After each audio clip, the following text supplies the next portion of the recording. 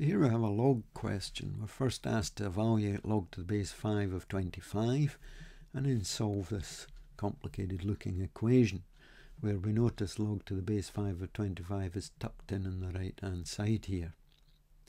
So let's have a look at the first part of this.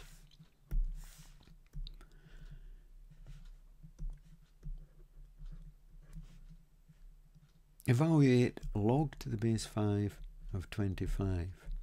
Now if you know how to read this, you can just write that down straight away. If you read it as what power do you raise 5 to get 25, the answer's 2. Why? Because 5 squared is 25. Let's go back over that. You can read this as saying what power do you raise 5 to get 25? And the answer's 2. So there's something you have to be familiar with. What power do you raise b2 to get m? Answer n.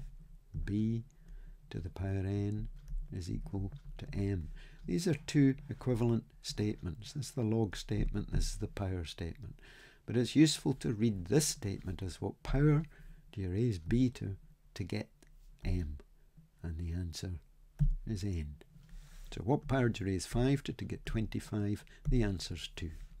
So let's move on to attempting to solve this equation. Log to the base 4 of x plus log to the base 4 of x minus 6 is equal to log to the base 5 of 25.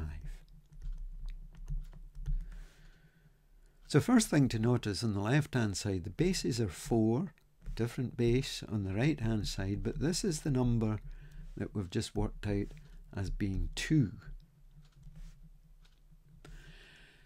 Log to the base 4 of x plus log to the base 4 of x minus 6. If you add two logs, multiply the two numbers.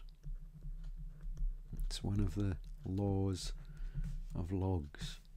We've got log of m plus the log of n, then you'll have log of m times n.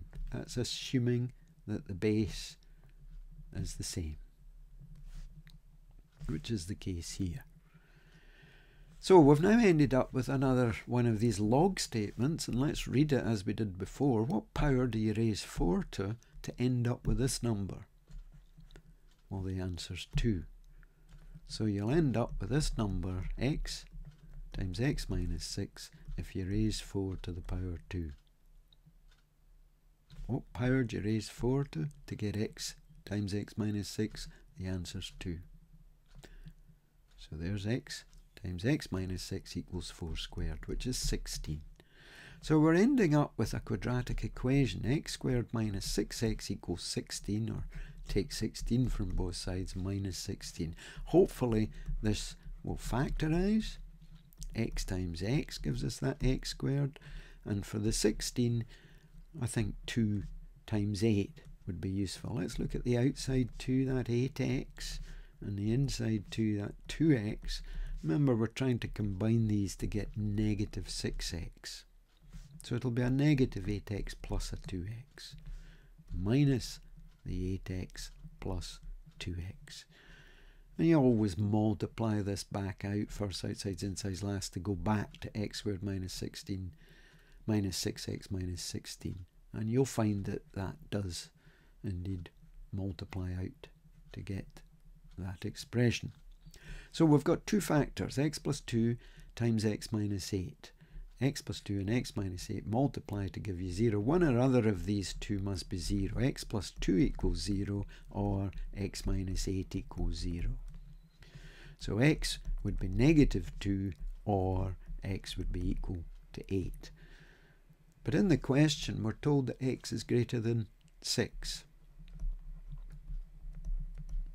So x equals 8 is the only solution.